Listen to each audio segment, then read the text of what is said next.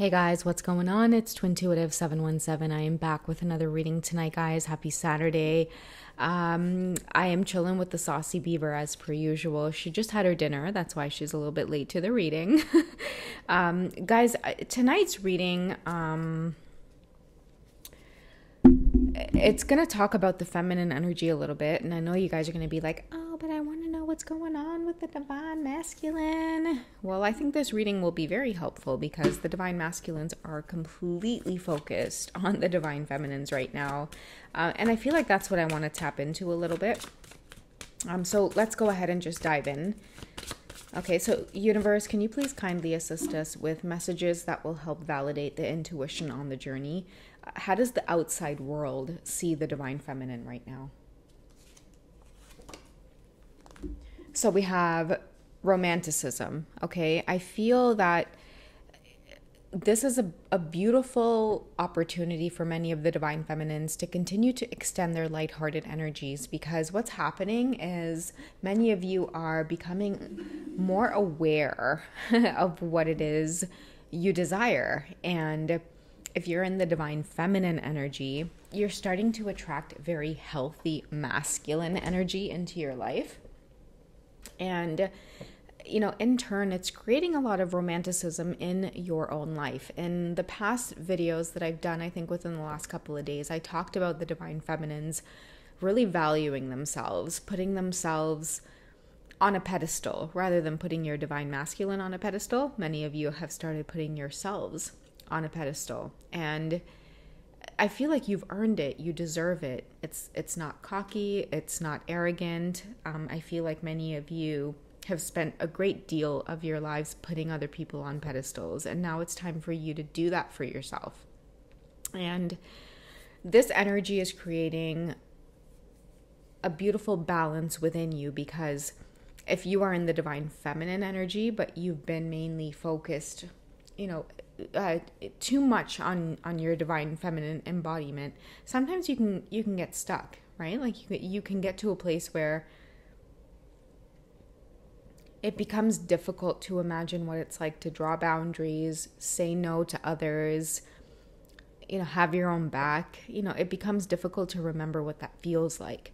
When a woman is too much in her feminine energy and she's not embodying the ability to be able to tap into that masculine side of her when she needs it, what will end up happening is, people will overstep her boundaries, and she'll oftentimes find herself in a position to say,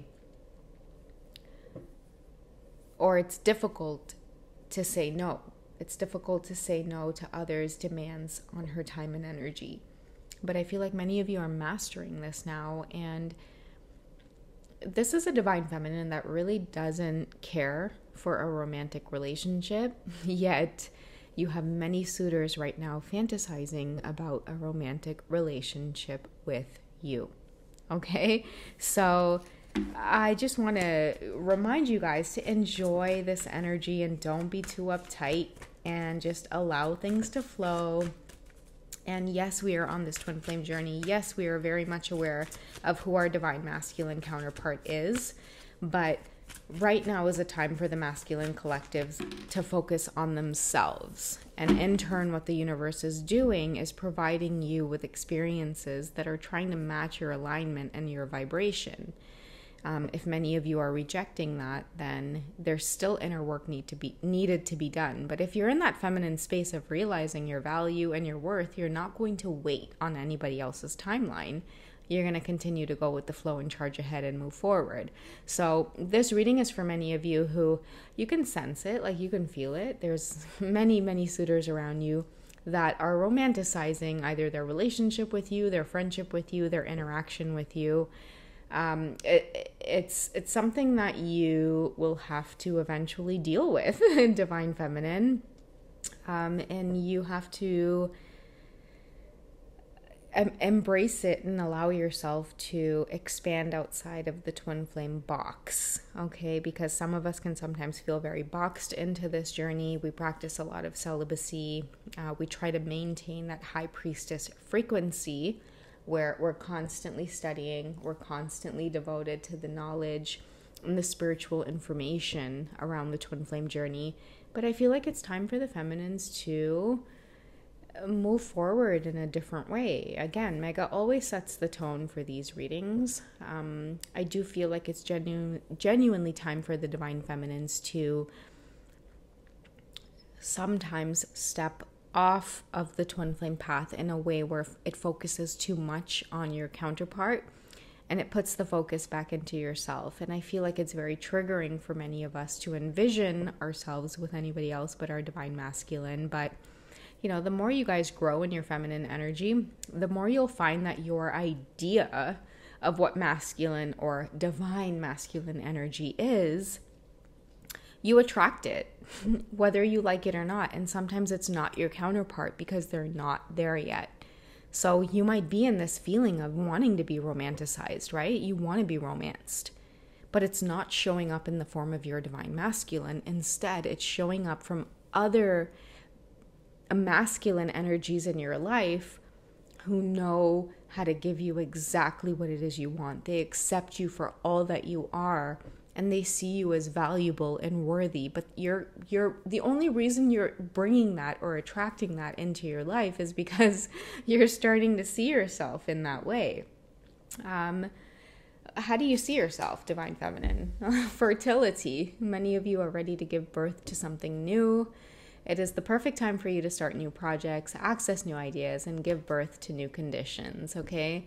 So it doesn't always have to be that you're fertile and you want to have a baby. It just means that many of you, I feel like with Ostara's energy, her goddess energy, you're allowing yourselves now to experience flirting, extending your lighthearted energy to others, and trusting fully in the twin flame journey in a way that, you know, if this is truly your soul counterpart, they're going to want you to go on this journey, right? They're going to want you to flirt and extend yourself and accept energy from others that it's reciprocated, right? Many of you are having like these very beautiful divine masculine energies come towards you, and it may not be your twin flame, but nonetheless, it's still beautiful divine masculine energy. And I feel like it's throwing many of you off guard. You're like, OMG, what do I do? Like, this is exciting. It's beautiful. But then there's some of you as well who might be scared, right? It's like, it's very triggering to have such mature, bold, forward, masculine energy come towards you. I think that for many of you on the twin flame journey, you've experienced your divine masculine counterpart being so immersed in their masculinity that it feels strange sometimes to experience true masculinity where a man can take action and be forward, and they can come and court you, and they can, you know, sometimes catch you off guard, because when you guys are oftentimes dealing with your twin flame, you're used to being the one that's pursuing. But then when you start doing that spiritual work, doing the inner work, embodying your true femininity, it does catch you quite off guard when you have a divine masculine genuinely pursuing you and catching you off guard, right? It's like you're used to doing the planning. All of a sudden you have masculine energies coming towards you that they already have it figured out. They already know what to say. They already know what to do. And many of you are like, OMG, this is amazing. So embrace it, guys. I'm going to get another card from the goddess deck here before I figure out what kind of lessons this is meant to teach us on our twin flame journey, okay? So how else is the suitors that are in your life divine feminine? Like, what else do they appreciate about you? What else can we, you know, figure out about your goddess energy here that is putting you into such balance to attract such beautiful magic in your life? How does the outside world see you? Okay, so we have Sekhmet. Goddess Sekhmet says, be strong. You are stronger than you think you are, and your strength assures a happy outcome.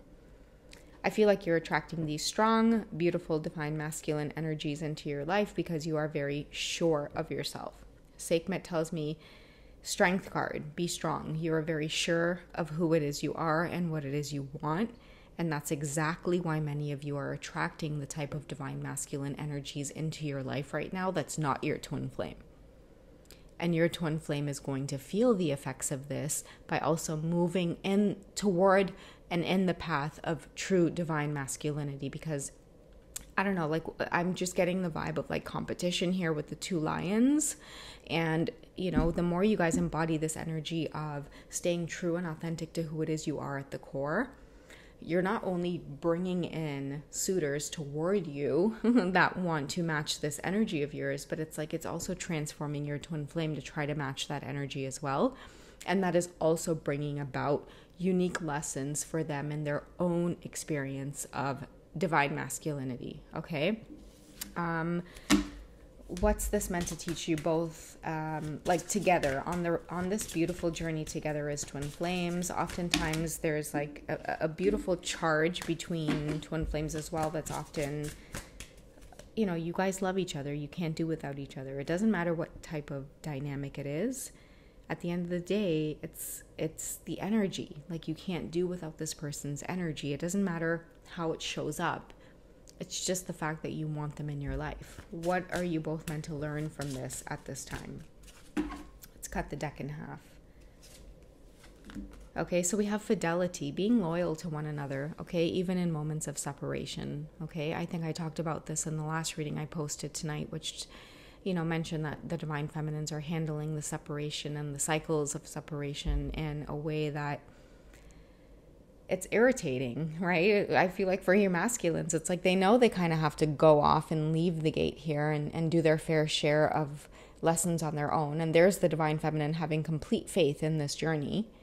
But the masculines, it's almost like they're hesitating to leave, right? They're hesitating to leave that gate because they don't like the fact that you're just standing there having faith in all of this. They expect that you're supposed to be stressed out, you know, like losing your shit over the separation.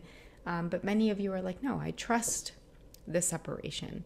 You know, I trust the lessons that separation brings. But I feel like a lot of your masculines are like, I don't like the lessons that separation is bringing because that's going to potentially mean you exchanging energy with other people, and I just don't like it.